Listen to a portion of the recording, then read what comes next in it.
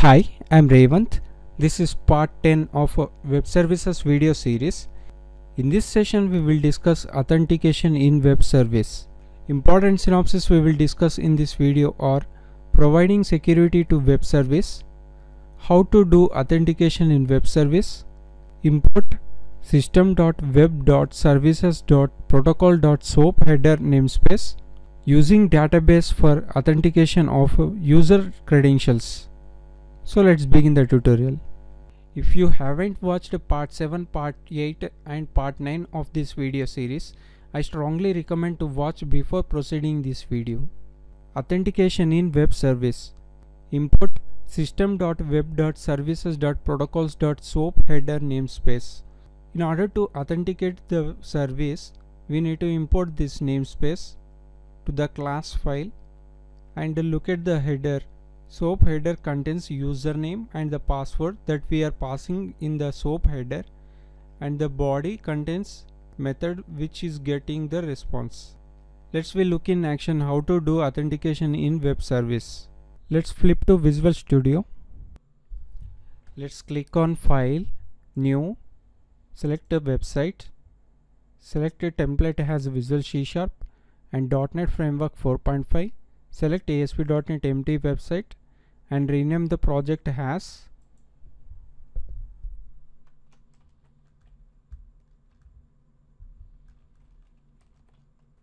Authentication in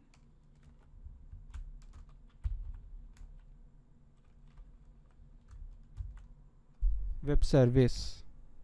Let's click on OK button. Once the project is created, right click on the project, click on Add, New Item, select Web Services, rename the service as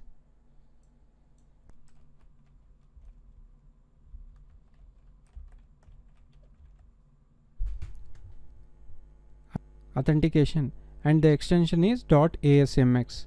Click on Add button. That will create the service. This is a web service. Let's delete this class file. Right click on the app_code folder and click on Add New Item. Select a class file and rename the class file as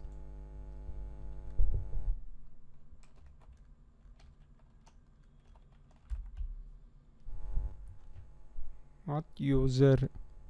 Click on Add button. So in order to do authentication, we need to import the namespace like System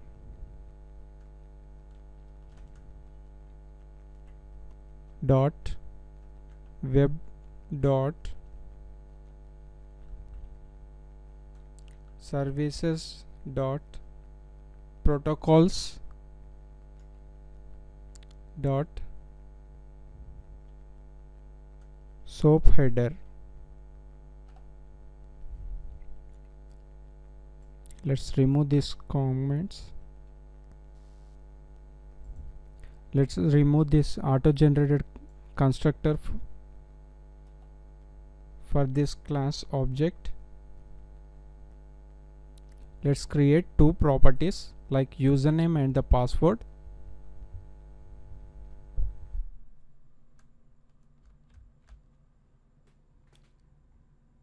Write PROB and click on tab key twice.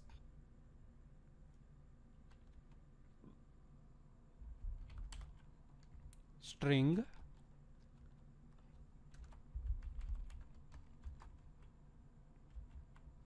username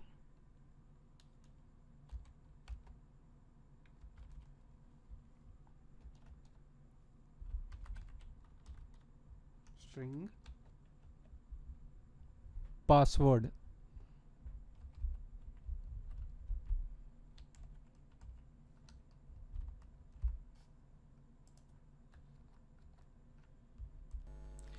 Let's create one method. That method will check whether the user is valid or invalid. Let's write public boolean is valid.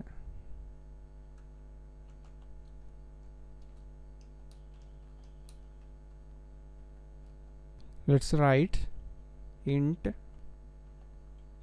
count equal to 0. If you can use database connection to check the user details valid or not. If user details found, this boolean is, when we call this is valid method, it returns true or false. Let's read the connection string from the web.config, like string config equal to configuration manager.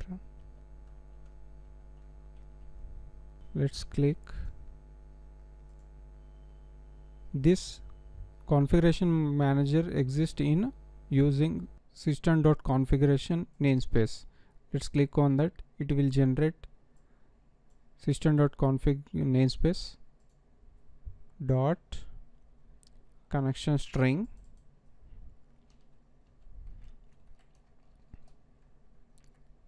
Let's give as empty for now. Once we create, we will give the proper name here. Before writing the connection to the database, let's create the database table. Let's flip to SQL Server.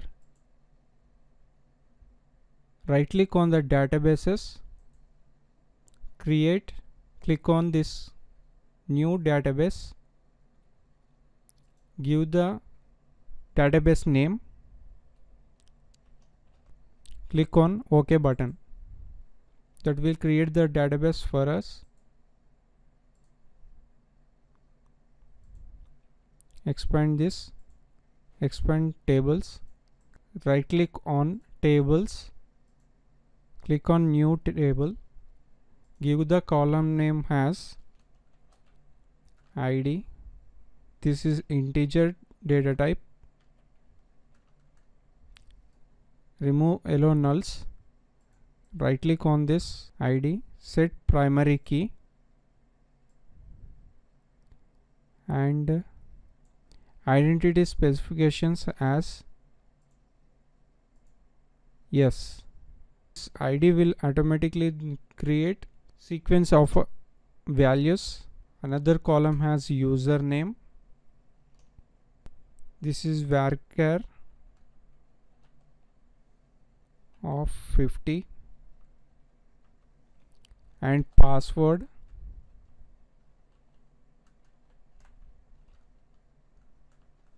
Varchar of 50. Let's click on save button. Give the table name as TBL.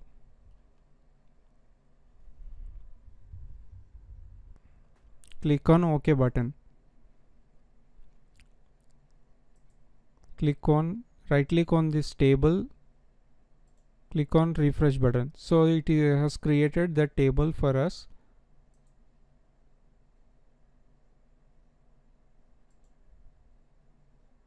So let's give the user has Revanth. So ID will be automatically generated. No need to give the ID. So username and the password has been created with Revanth. Now let's flip to Visual Studio. Create a connection for this database. Click on this web.config. Let's write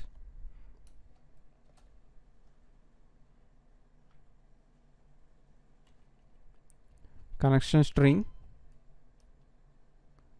Click add.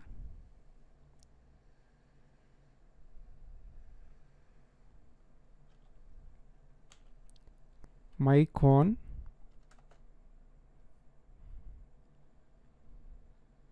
and the connection string equal to, giving the connection string, click on view, click on server explorer, right click on this data connection, add connection, select Microsoft SQL Server, continue, give the server name as dot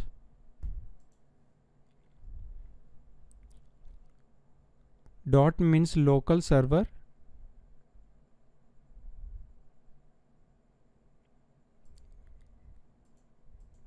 give username and password,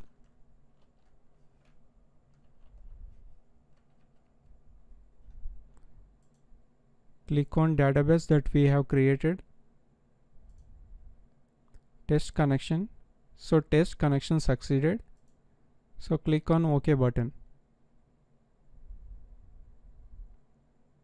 Now right click on this database, click on properties. This will generate connection string for us. Copy this and paste here.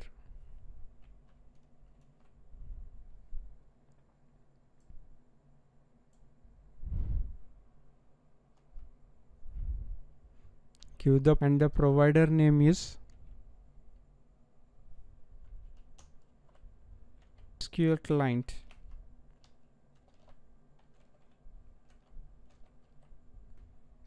That's it. Save.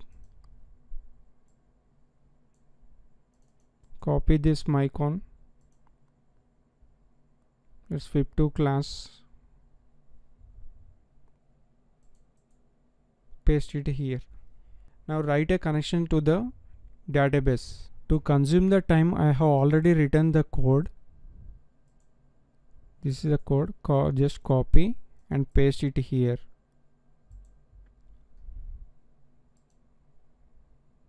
This SQL connection present in System.Data.SQL SQL client namespace. This code is very straightforward. I am passing this configuration, which is reading the connection from the web.config, and in SQL command I am passing the select statement, like select star from the table that we have created here. I am passing the username and the password for this table. So this is a command which opens the connection to the database. This will get the count has a 1 or 0. If the user exists, the value will be 1. If the user does not exist, it will be less than 1. And this will close the connection to the database. If the count is greater than 0, it will return the value as true, or else it will return false. Now right click on this app_code folder, add new item, select the class file and rename the class file as my service. Click on add button. Remove these comments and decorate this class file as web service. Press Ctrl dot. So this web service exists in a System.Web.Services namespace. Let's click on this. Now let's call public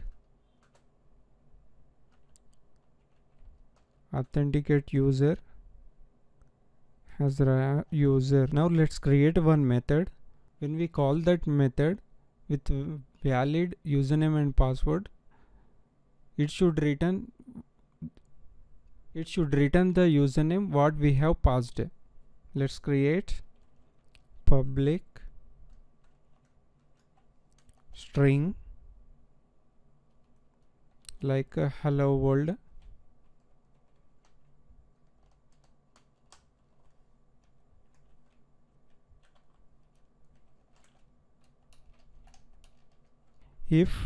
check if user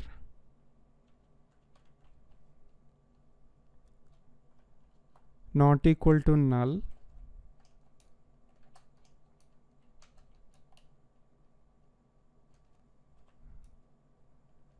check if user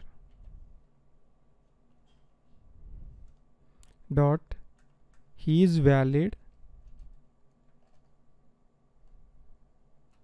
then we have to return. If the user is not valid, else we have to return invalid user details. The same thing here, else we have to return please provide user details. Click on save and decorate this method with soap header. This exists in System.Web.Services.Protocols. Let's click on that and pass the input parameters as this one, user comma required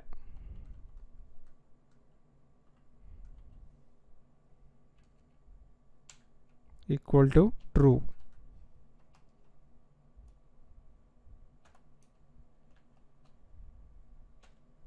To expose this method, we have to decorate with web method.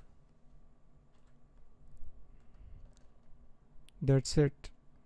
Let's build the solution.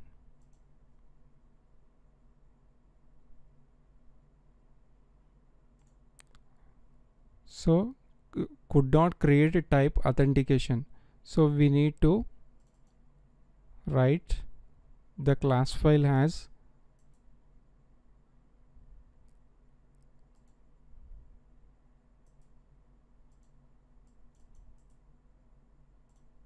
myservice.cs and the class is myservice. Let's save this, rebuild the solution once again. So rebuild all succeeded. Now right click on this authentication.asmx, click on view in browser, hello world link. When we click on this hello world link, look at this, we have only invoke button. We didn't have input parameters or anything. When we click on this invoke button, it shows the message like a please provide user details. So in the browser we cannot test the application, so we didn't have username and the password text boxes. Let's look at this SOAP envelope. When we look at this, here the SOAP header takes the authentication user like a username and the password in the input parameters, input like a string, and the body we are calling the hello world method. When we call that method, we get the response hello world response in the form of string. In the next part we will continue how to consume this authentication web service. Thanks for watching. For references and resources, visit these links and subscribe to my YouTube channel for email alerts. Thank you.